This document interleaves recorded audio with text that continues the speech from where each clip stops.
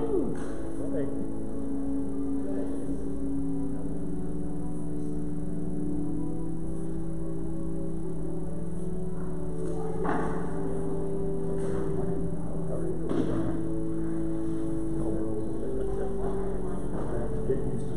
I haven't seen anybody in 12, 16 months.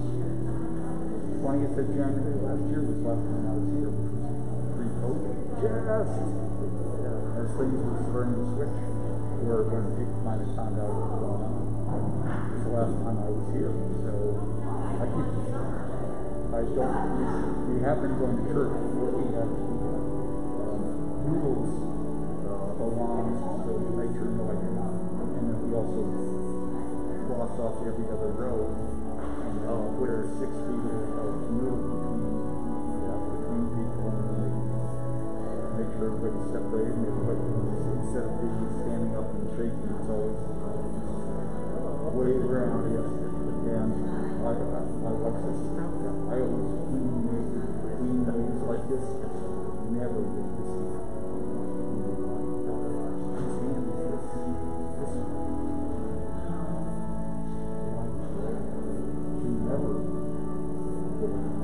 That was an old joke 7 years ago. Like, you've got 4 horses, and I've been married, since I'm in the new town, hey, you gotta do this. That's right. You know, you've got kids, grandkids, and you've got kids right there. You know why we call these kids? We want them to grow up to be adults.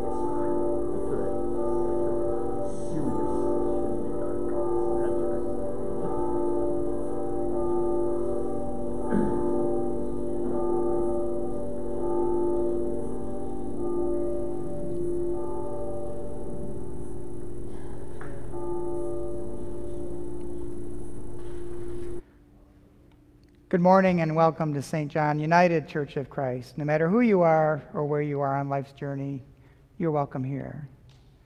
If you happen to be joining us online through Facebook Live, I'd appreciate leaving a comment and saying good morning to one another so we all know who is there.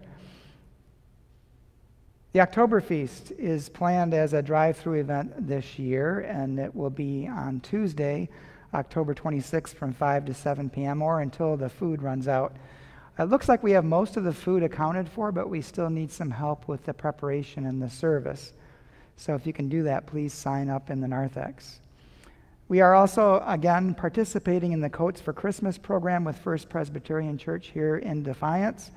New and gently used coats will be collected through November 12th. There is a barrel in the narthex that we're collecting the coats in, and I think Lonnie drops them off every now and again when the barrel gets full. So if you have any old or gently used or new coats you'd like to donate, we would greatly appreciate that. Next Sunday, October 31st, will also be our rite of remembrance for all those who have died in the last year. I'll also have votive candles available on the communion table to light in memory of anyone who may have died that you would like to remember. And lastly, Carolyn, our organist, is, after 65 years on the bench with no back, has decided that she'd like to sit in another location that has a back. So as such, next Sunday, October 31st, will be her official last day on the organ bench, but she still plans to play occasionally for Sundays and holidays. So we'll be celebrating Carolyn and also welcoming Mark Trinko next Sunday with cake, punch, coffee, and tea after the service. So let us join our hearts and our minds in a spirit of worship as Carolyn plays for us.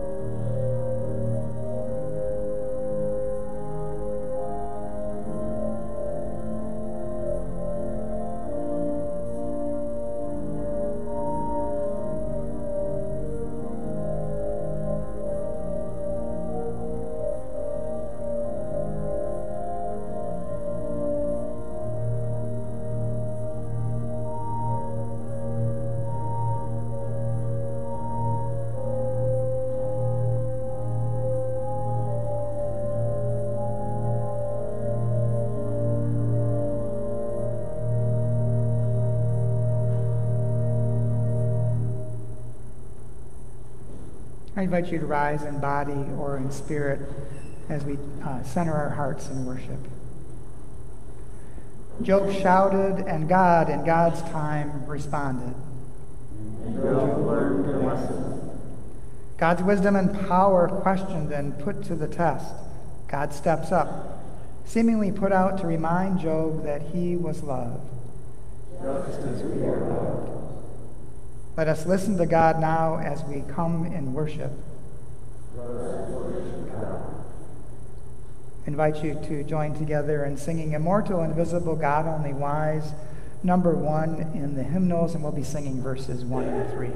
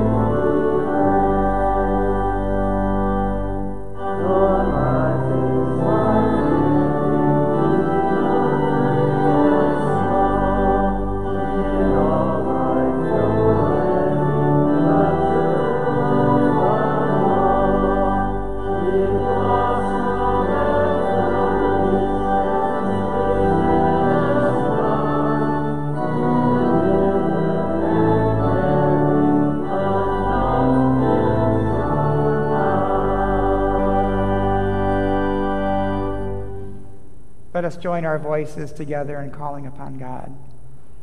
Creator God, all living things come from you.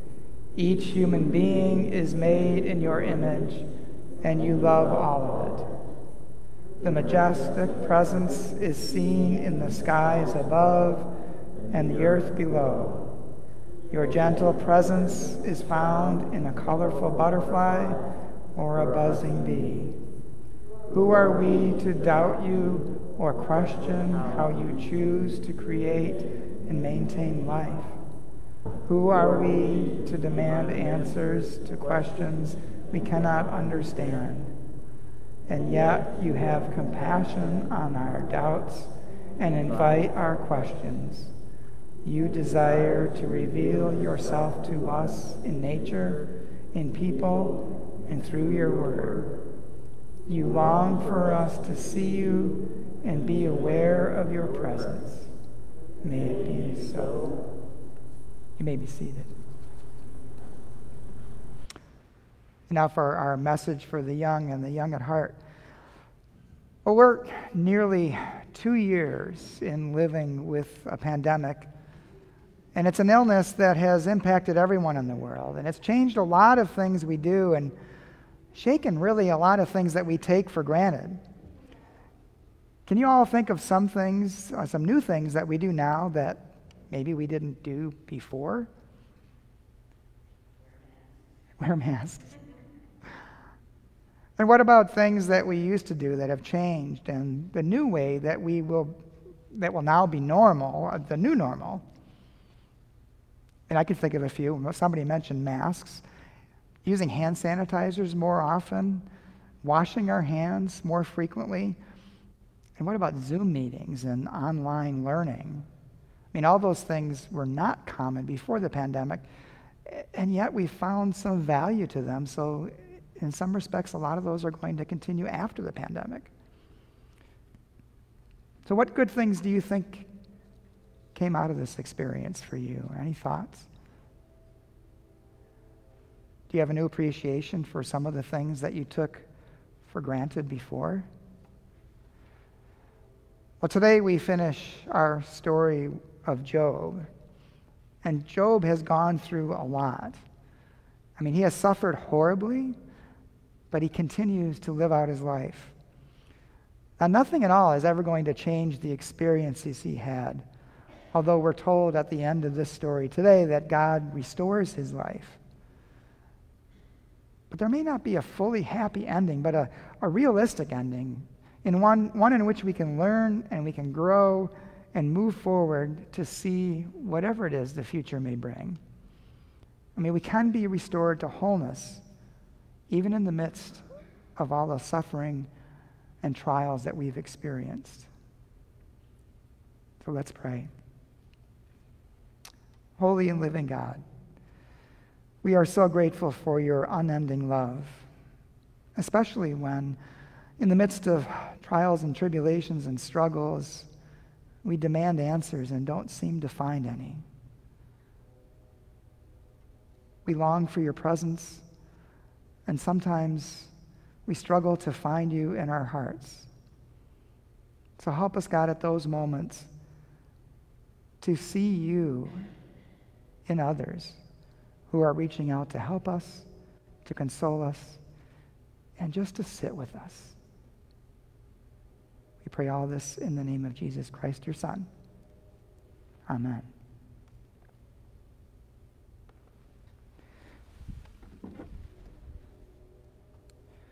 Well, it's a time in our worship where we lift any special joys or concerns that we may have in our own lives or the lives of those we love and care for, or even just things that are going on in the world that we think could use a little prayer. I'll try to summarize each of those prayers and say, Lord, in your mercy, and ask that you respond. Hear our prayer.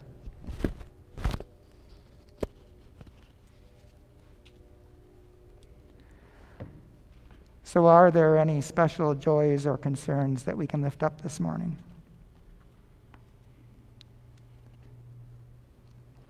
Martha?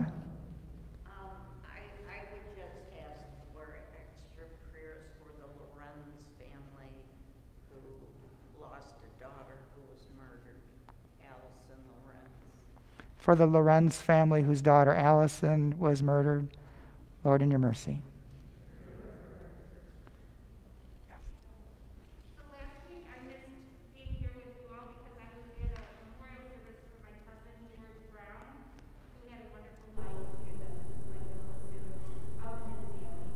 So prayers for Laurel's cousin's family, George Brown, who they had a memorial service last weekend.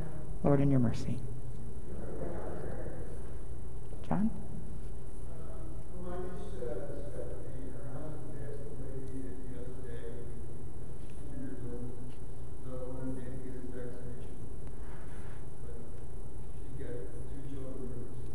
So for John's niece, Stephanie, whose husband, 54 years old, passed away from COVID, Lord, in your mercy. And also, yes, Janice. Prayers for Ray. He's having surgery tomorrow and is to repair and replace on his knee. So ask him for prayers.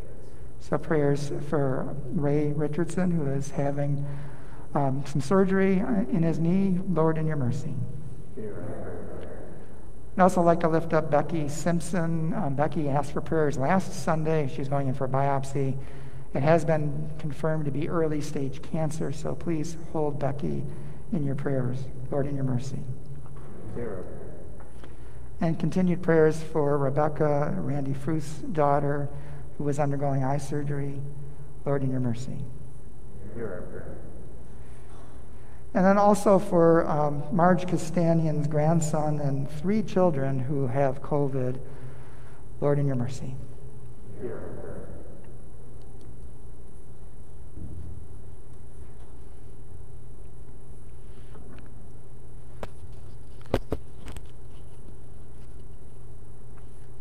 So let us spend a few moments gathering all these prayers that we have heard and gather them together with those that we still hold within our hearts, knowing God hears and knows our deepest concerns and our greatest joys, even especially when we struggle to bring those to our lips.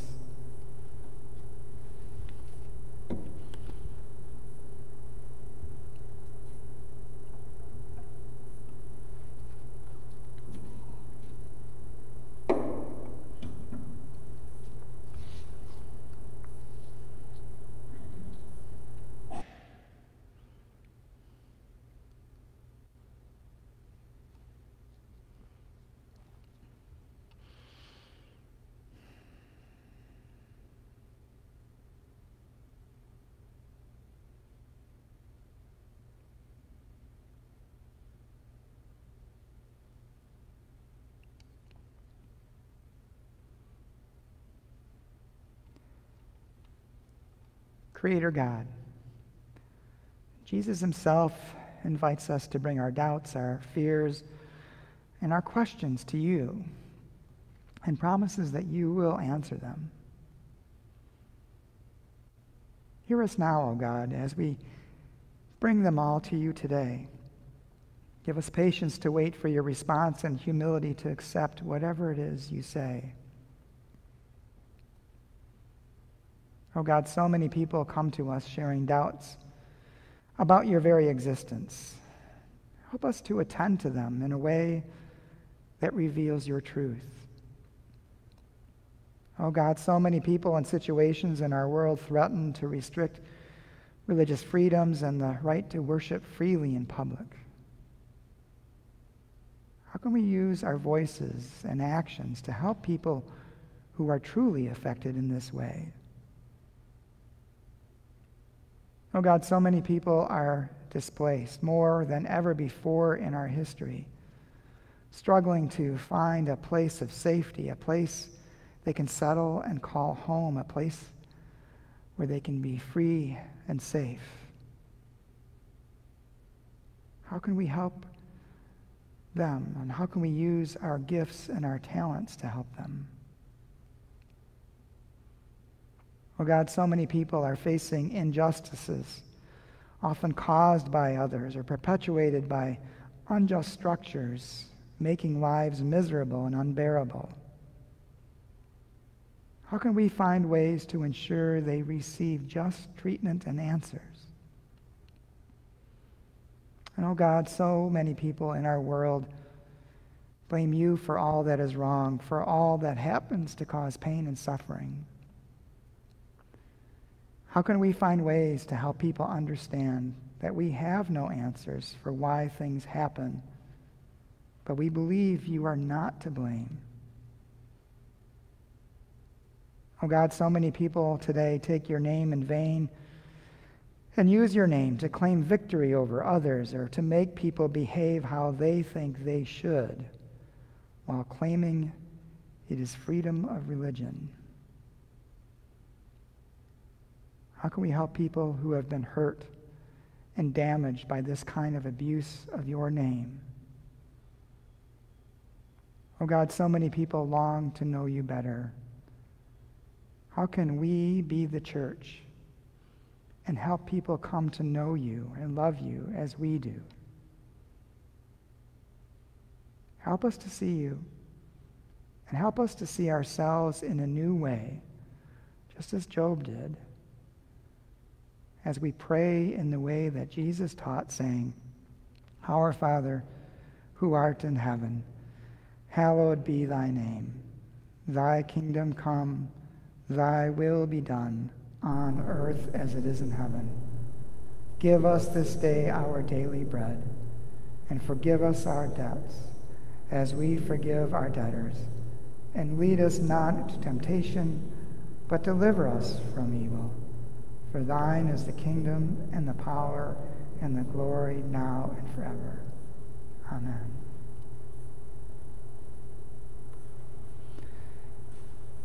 Well, the Church of the Work continues, and some may say even grows in this time of the pandemic.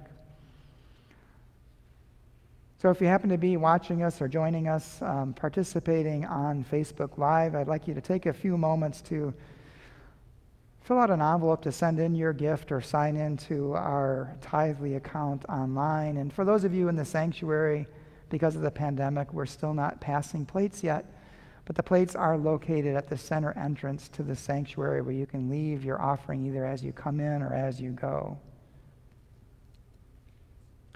Seeing the bounty that God has made for our good use, let us now give our tithes and our offerings for the work of the church in the care of the world and of the poor.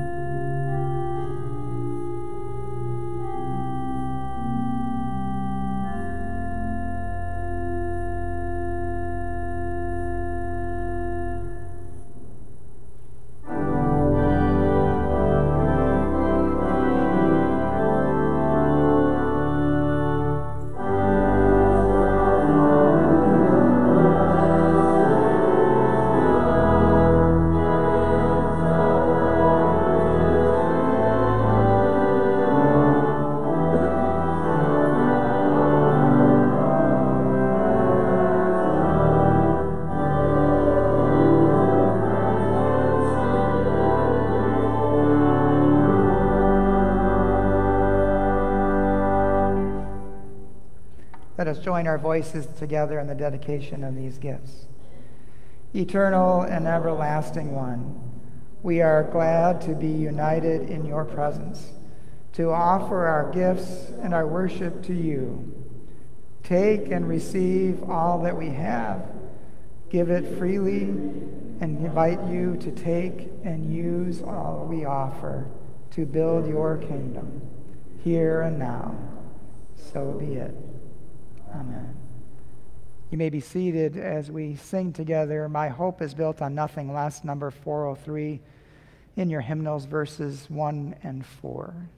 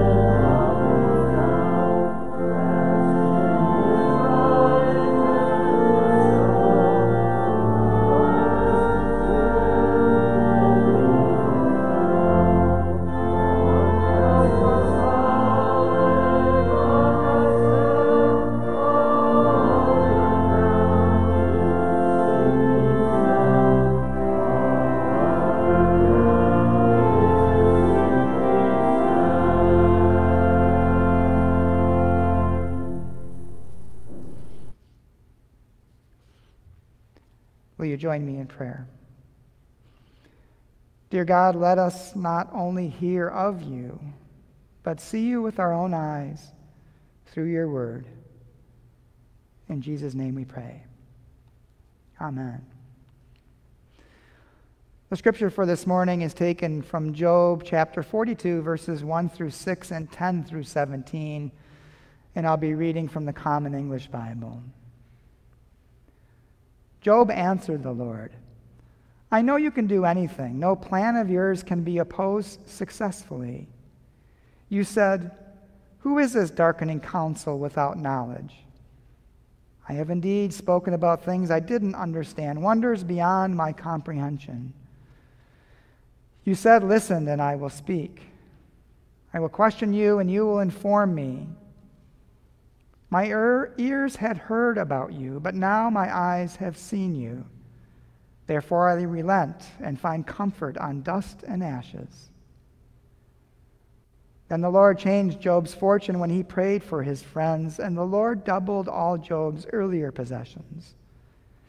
All his brothers, sisters, and acquaintances came to him and ate food with him in his house.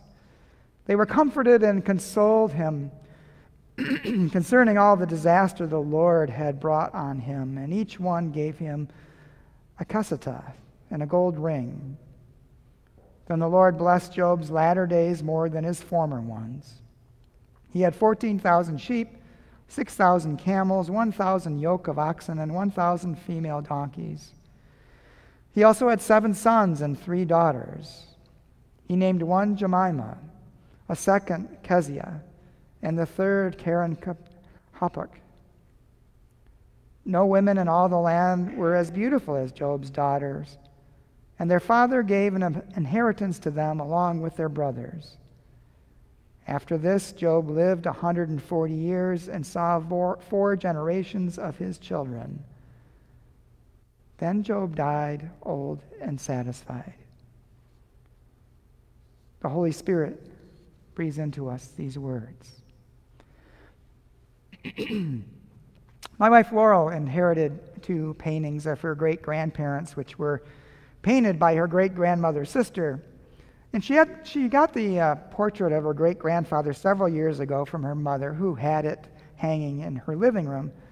And after her mom died, Laurel contacted her cousin to see if she wanted to reunite the painting of her great-grandfather with the painting her cousin had of her great-grandmother.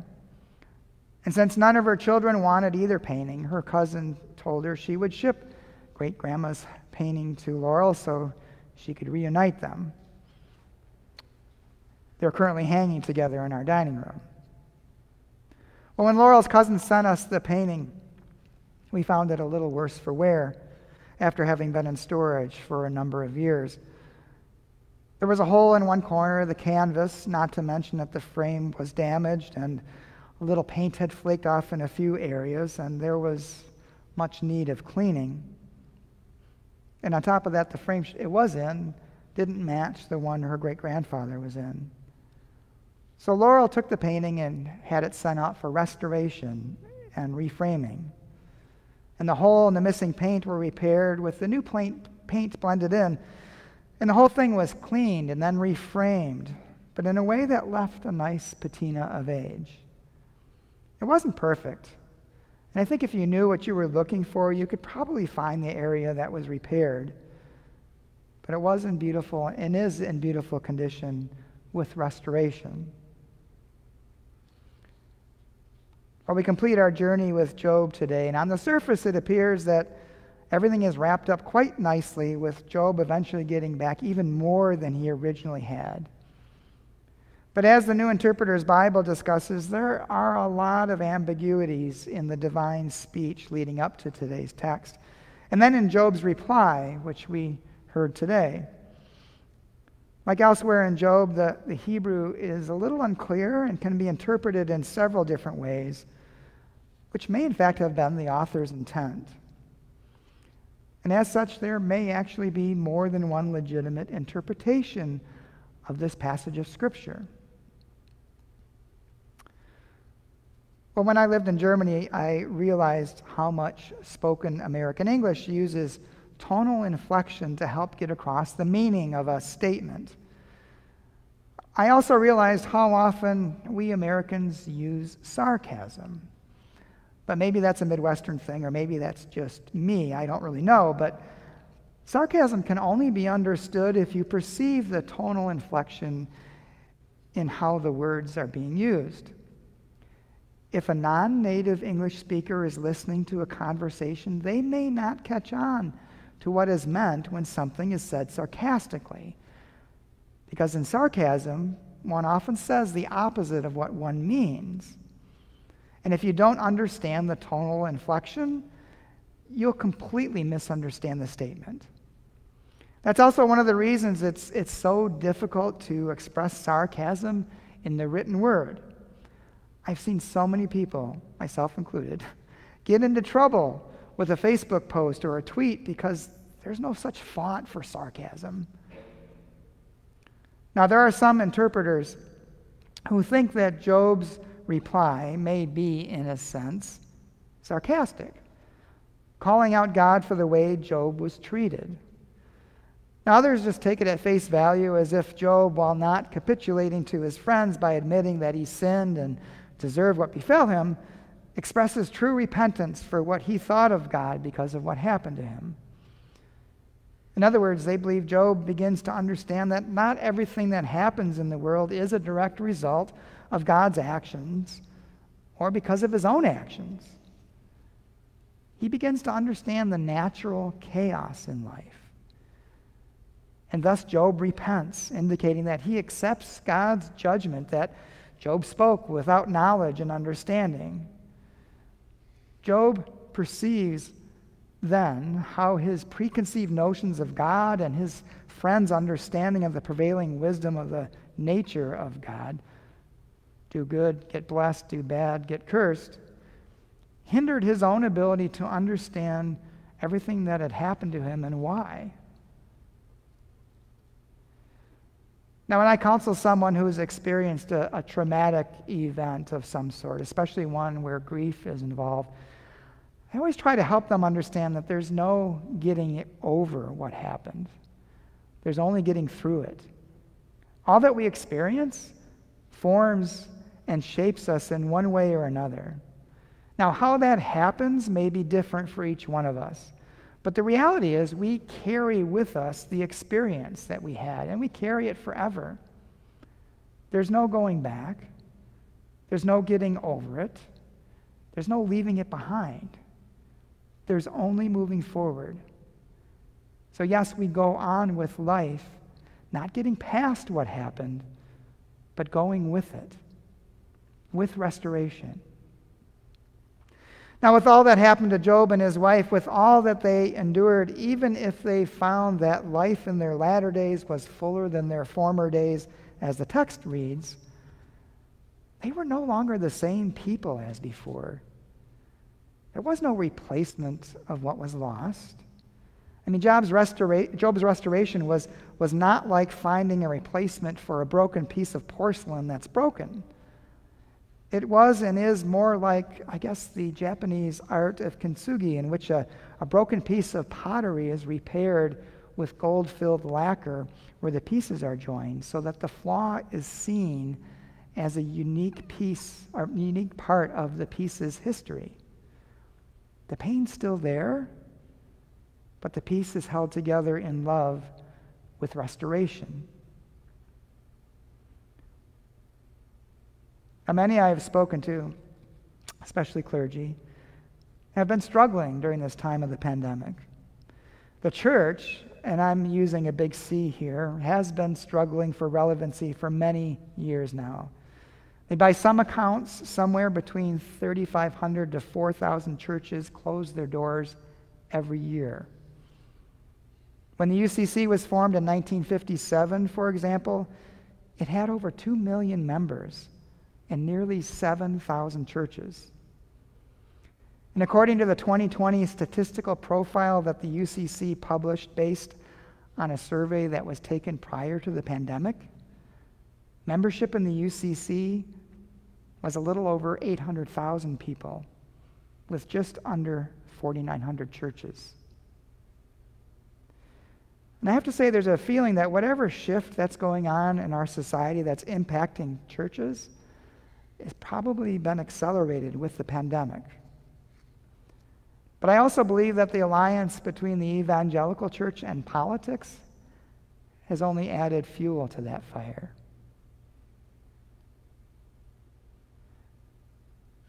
What Job discovered is that perhaps not everything has a reason. As Carol A. Newsom writes in the New Interpreter's Bible, now, given what has been disclosed to Job in the divine speeches, Job is able to perceive a world in which the vulnerability of human existence can be understood not in terms of divine enmity, but in terms of a creation within which the chaotic is restrained, but never fully eliminated. In Job's reply, he shows that he has a new sense of perceiving God. He knows that what he heard of God prior to that was incorrect. And so now Job sees God in a new way. But there's also a lot of ambiguity in Job's final sentence. The Common English Bible interpreted it as, "Therefore I relent and find comfort on dust and ashes." And in this interpretation, Job gives up trying to find a reason for it all and simply surrenders himself to what is, to life, to dust and ashes. The Common English Bible also has a footnote that the sentence could also be interpreted as, "Therefore I despise and repent of dust and ashes," or even, "Therefore I despise concerning dust and ashes." That seems to mean that perhaps he's admitting that he was wrong, hating his anger and his grief against God. There's even stronger language in the New Revised Standard Version, in the New International Version of the Bible, with their interpretation reading, "Therefore I despise myself and repent in dust and ashes," as if Job is still afraid of God and feels the need to humble himself, to avoid punishment. Regardless, it's apparent, no matter which interpretation you read or how you read it, it's apparent that Job knows how much he's endured. There's no getting over it, only through it. And there's no going back, only forward. Newsom writes, as Job discovered, events do occur that challenge and sometimes overturn the paradigms that have shaped one's perceptions. She says, yet people do not readily let go of the frameworks that have shaped their vision of reality. Often it is when we have already begun to suspect that something is wrong with our paradigms that we become most resistant to allowing them to be challenged. She says it is not just that we cannot see something, but that we are afraid of looking squarely at what we can glimpse just past the periphery of our vision. Liminality, uncertainty scares us. Job gave up trying to find a justification for his dilemma. He finally saw the framework with which he and his friends viewed God and the world, and he was shaken with new vision. Now, the story of Job ends just as it began. Wonderful poetry of Job's discussions and arguments with his friends, with God, and with himself, bookended at the beginning and the end by prose telling the story of Job, almost like a narrator opening and closing the story.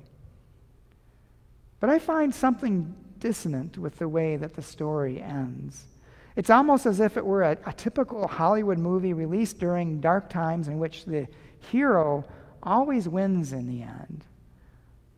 It seems to ignore all the action that occurred between the beginning and the end.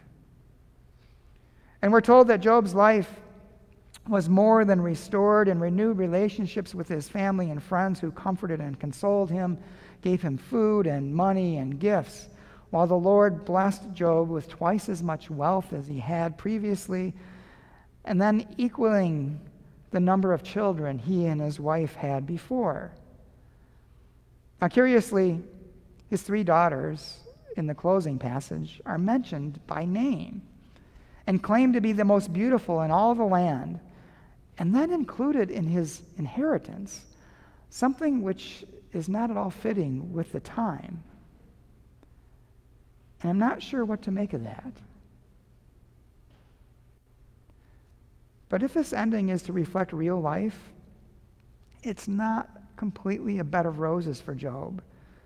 Yes, Job and his wife found a life with restoration, but even with the abundance they now had, it was not the life they had before.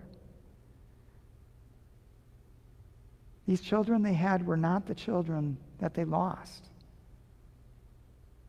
And still, perhaps it's a story of Job's trust in God, trust that carried him through pain and back into life.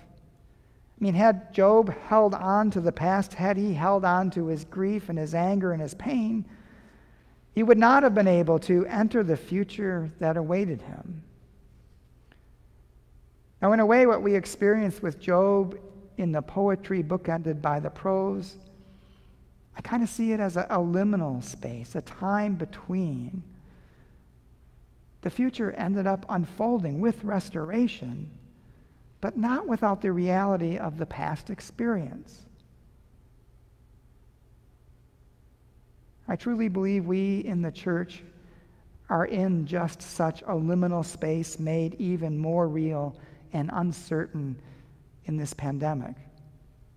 We cannot hang on to the past or wish that what we thought we had will return.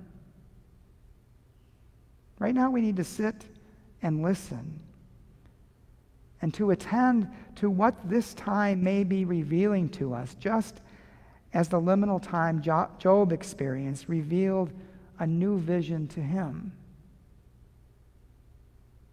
We need to sit and listen and attend to what this time may be revealing to us.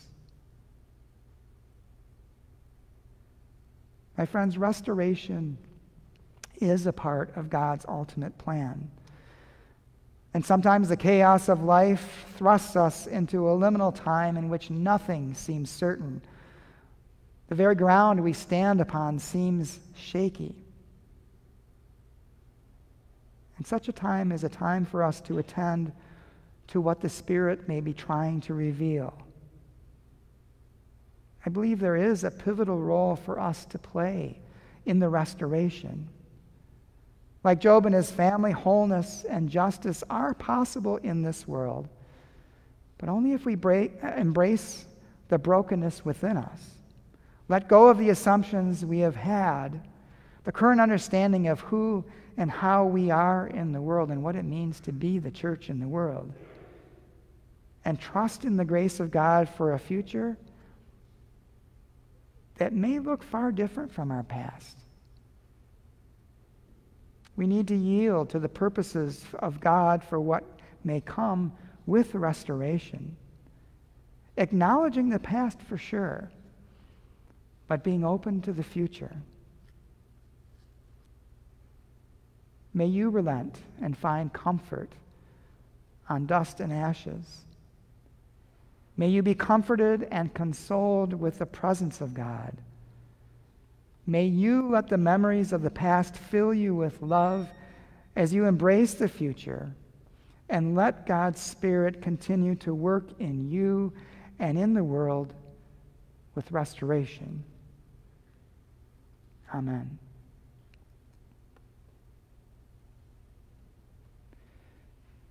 And now I invite you to join together with me in praying together in the time of a pandemic. As the number of cases continues to fall in our area, may we be mindful of those who may still be at risk, whether vaccinated or not. May we be compassionate toward those who have a need to continue to take precautions for reasons unknown to us. May we who live in countries with more resources have compassion and share in our abundance when we see those in countries who are struggling.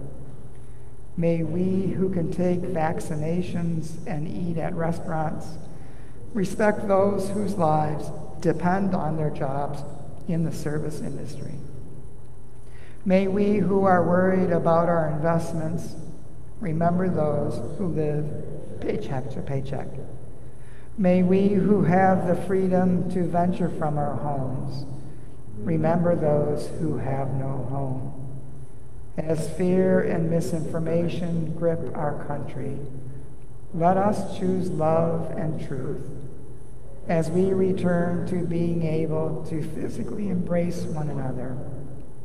Let us be compassionate enough to simply let our presence be the living embrace of God for those for whom physical contact may be uncomfortable, and help all of creation flourish. Amen.